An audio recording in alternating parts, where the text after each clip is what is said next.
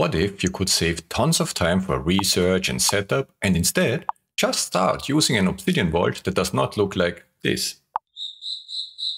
Sounds good? Then I have just the thing for you. Let's go.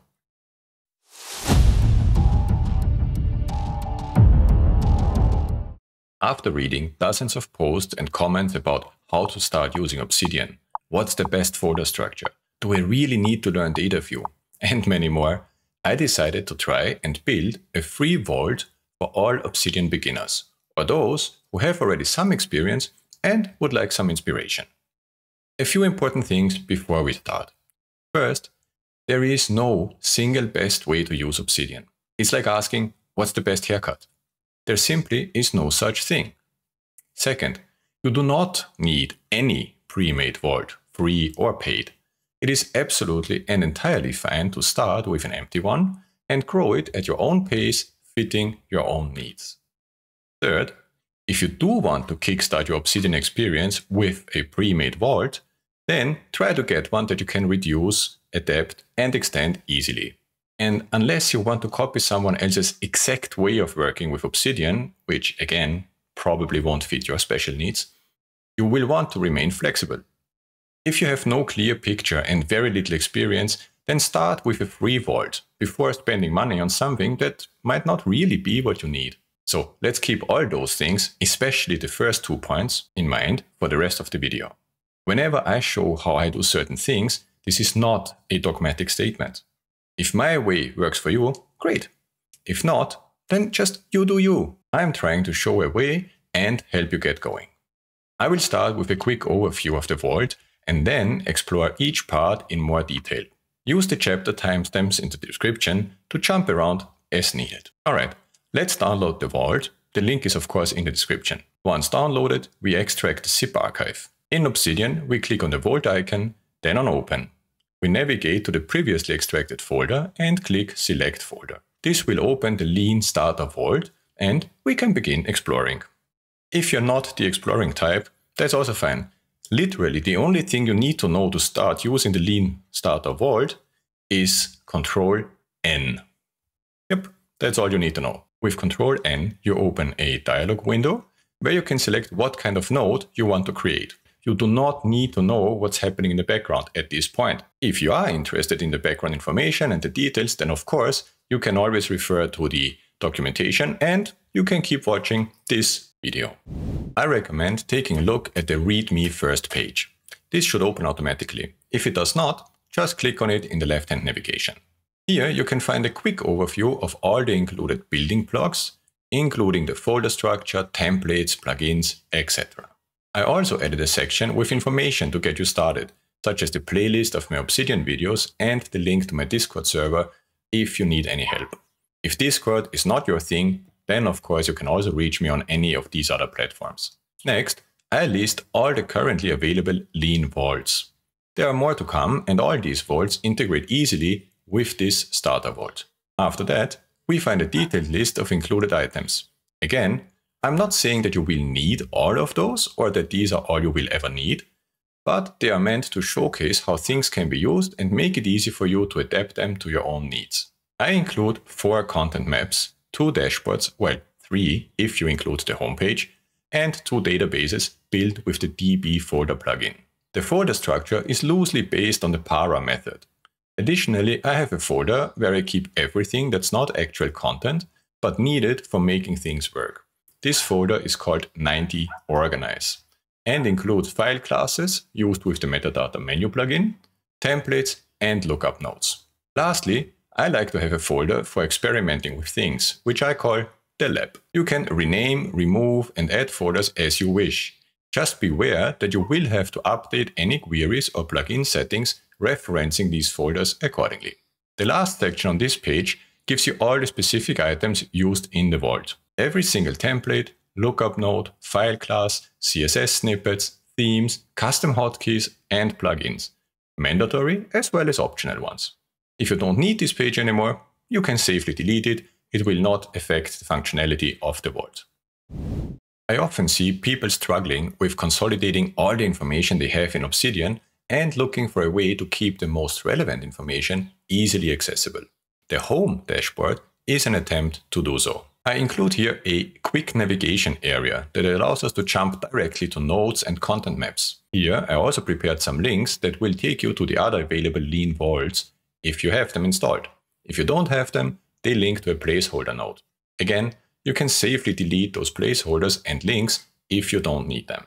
The whole quick navigation section is actually a single node, which I embed wherever I need it. This allows me to make any changes in just one place and have it consistent across the whole vault.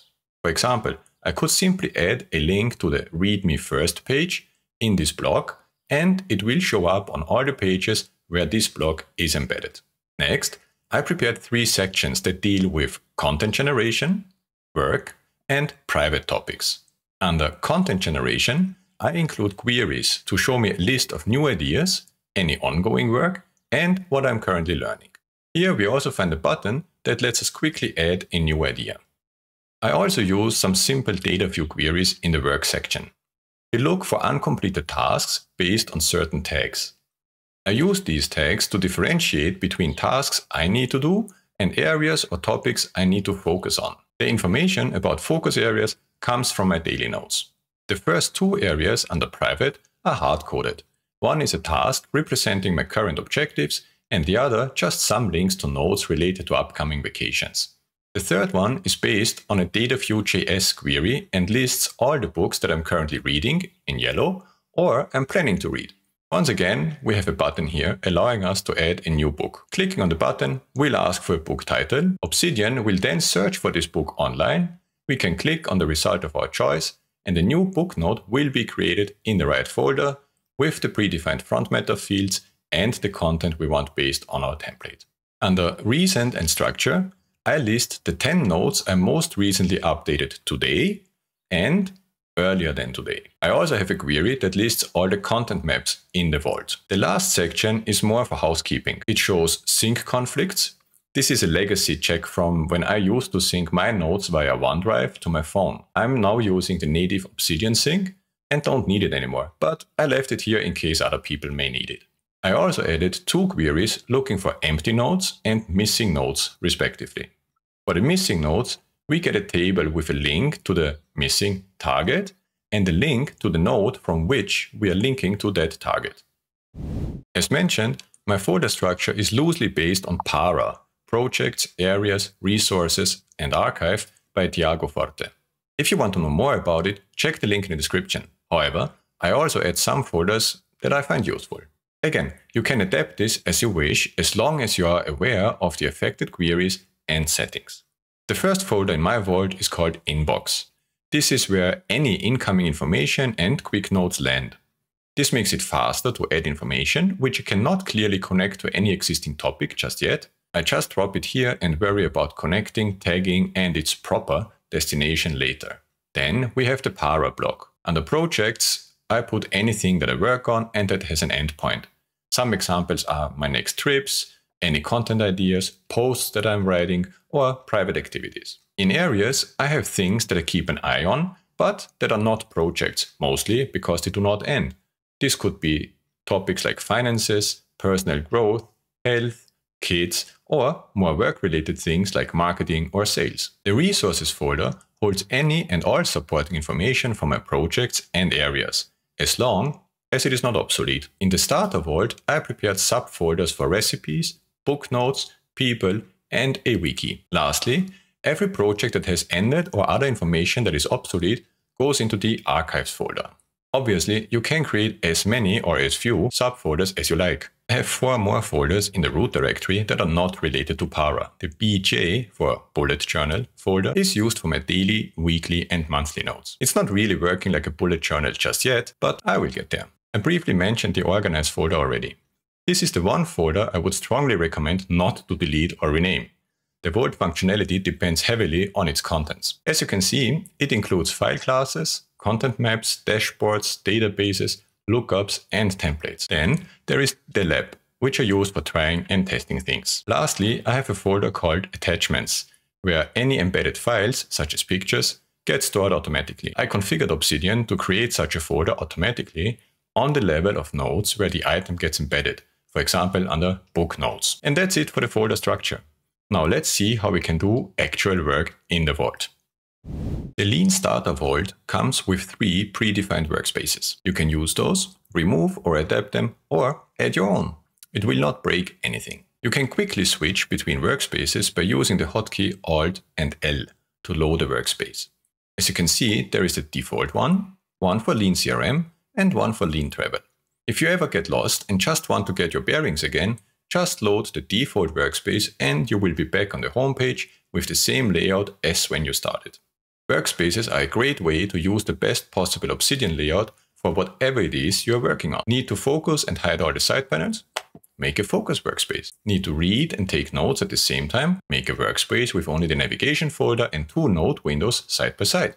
Well, you get the idea. You can manage your workspaces by opening the command palette, usually with Ctrl and P, and typing Manage Workspace. Click or hit Enter and you will get a pop-up where you can save the current layout as a new workspace and delete or load existing ones.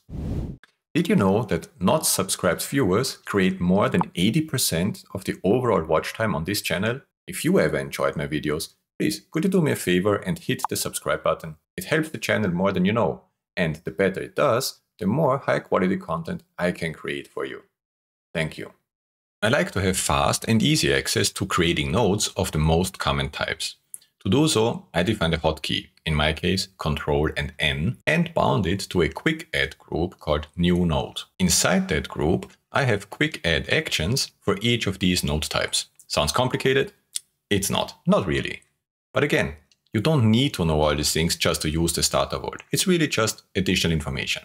If you want to learn how to do it, check the related link in the description. For your convenience, I included quick add actions in the Lean Starter Vault for some of the most common node types. This makes it super fast and easy to create nodes in the right place and with the correct template. Here we are back on the home page, but it does not really matter. Wherever we are in Obsidian, when we press Ctrl and N, we get a list of node types for which we can quickly create nodes. Let's start with a book node. After selecting the type, Obsidian asks us what book we are looking for. Let's look for What They Don't Teach. We pick the right item from the result list, and a new node gets created under Resources/Book Nodes, including the book's metadata and cover. However, sometimes this might not work perfectly if the book title or author contains characters that interfere with the file naming conventions, like here. Then we just need to remove these characters. Now we can fill in our nodes, and if you read the book on your Kindle, you can synchronize the Kindle highlights, which will then automatically show up in these book nodes too. If you don't, you can simply remove this section from the template. Quick tip here. I use a 5-star system for rating books, recipes, etc. To make this easier, I created templates and assigned hotkeys to them. If I wanted to rate this book with 3 stars, for example, I would simply go into the field and press Alt and 3. The same is true for 1 to 5 stars with the hotkeys Alt and 1 until Alt and 5.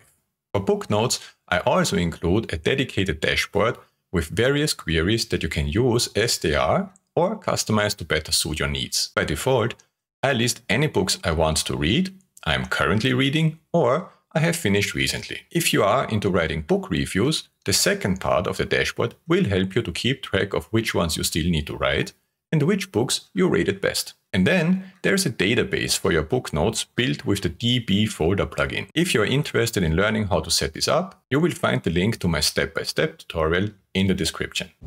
Next, we create a content idea node. The process is the same. We press Ctrl and N, select the node type, give it a title, and the node is created in the right place with the relevant front matter fields based on the related file class and template. As you can see, some of the properties are filled in already, and the node shows up in our dashboard. Of course, we can change those values. Let's change the phase to research and the status to in progress, which will move the node to the correct column in the dashboard. The next node type is one I use rather frequently, meeting nodes.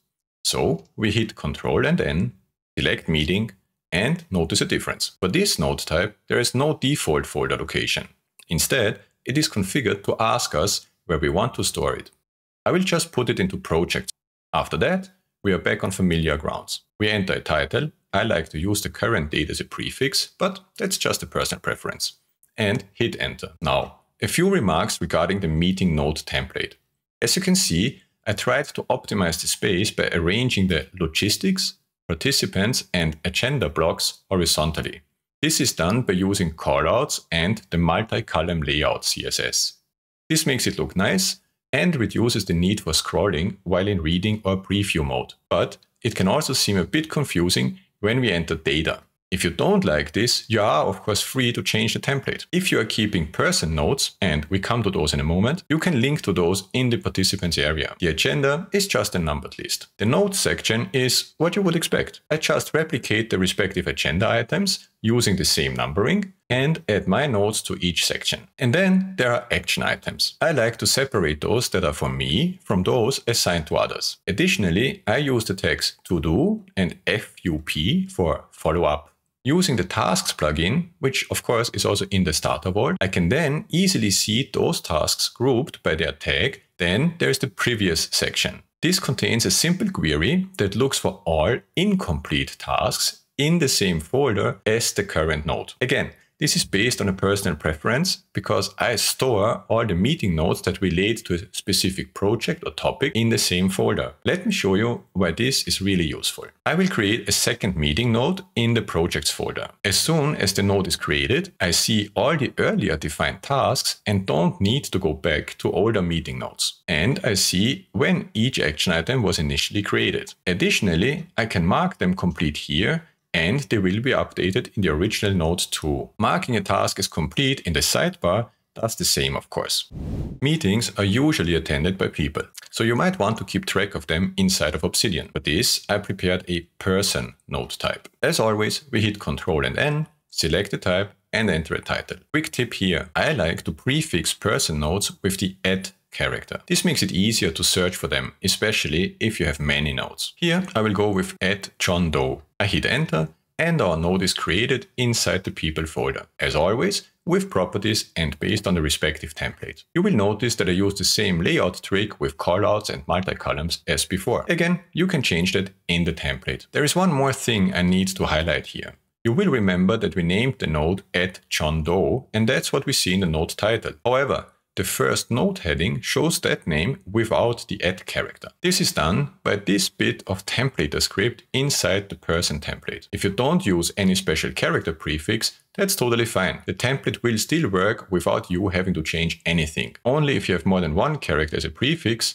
you would have to adapt the script. It is always a bit of a discussion what information about a person should be kept in the front meta and what should be an inline field instead. Here is my approach. I tend to keep properties that are not likely to change often in the front meta. This includes the person's name, what kind of relationship I have to them, their marital status, birthday, and the company they're working for. In the node text, I add things like phone numbers, email addresses, etc. However, I often want to see some of the more static information stored in the front meta also in the node text, but I certainly don't want to duplicate it and need to update the information in two places. So I use the MetaBind plugin, which can read front meta values and display them in the node. The plugin can do much more, of course, but that's not in the scope of this video. If you're interested in it, let me know in the comments. At the very end of the person node, we have again a short query showing us a list of nodes that are linking to the current one. This could be related people, meeting nodes where this person attended, or anything else you like.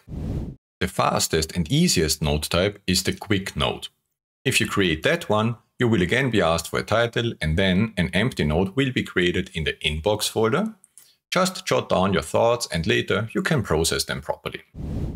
Recipes are a bit more sophisticated than that. Hit Ctrl N, enter a title and work through the template. Add values for the properties, enter your nodes and you are done. For recipes, I also included two more things that might be of interest to you. First, a dedicated dashboard with some queries you might find useful, like what you are planning to cook next, what you have not cooked for a while, in this case more than 30 days, most recently cooked meals, and then just your best rated meals by type. Second, there is a recipes database using the DB folder plugin. This offers a very easy way to browse your recipes, update the metadata quickly, and filter them in any way you want. Again, I will not go into details here regarding the DB folder plugin. I left a link to a detailed plugin tutorial in the description for you. And the last node type I prepared for you in this starter vault is a simple wiki entry. You know how it works. Ctrl-N, select wiki, enter a title, and the node is ready for you to fill. Let me say a few words about the vault's usability, appearance, and what I use to customize it. I am using the Obsidian theme, but the starter vault also includes the default, minimal, and ITS themes. However, I have not done any customizations or optimizations for the latter three. Additionally, I use various CSS snippets to create a dashboard layout, hide the properties in reading or preview mode unless I hover over them, and some other things. The links to all these snippets are in the README node and of course in the online documentation. I also use the Iconize plugin to add icons to my folders. I find this easier than having emojis directly in the file name, and the choice of icons is just much greater than that of built-in emojis. To help keep my front matter as consistent as possible, I use templates, file classes, and lookup nodes. The file classes are managed by the metadata menu plugin. I also left the link to the tutorial for this plugin in the description, so you can explore it and find out how it works exactly. Whenever possible, I define lookup fields in these file classes, which get their values from dedicated lookup nodes. For example, the field book status in the file class books is based on the lookup node lookup status books in my organize folder. Sounds a bit confusing, but actually it's a very straightforward concept. You will find that I follow the same principle and structure throughout the vault, or in fact, throughout all the vaults I'm providing. If this looks complicated to you, I suggest to ignore it for the time being. Just use the vault, create your nodes, and if and when you feel the need to change something, take a look at that specific thing. Do not get distracted. Of course, you're always welcome to drop a comment with questions or ask for help on my Discord server. Don't go just yet. I hope this walkthrough gives you a better idea of what this starter vault can do for you.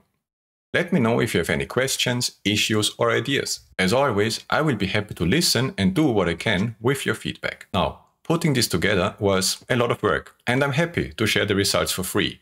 Maybe, if you found this video even remotely helpful, perhaps drop a like, subscribe to the channel, and ring the notification bell to make sure you won't miss the next videos. If you are going to download this free vault and you like it, I would really appreciate if you could review the product on my website.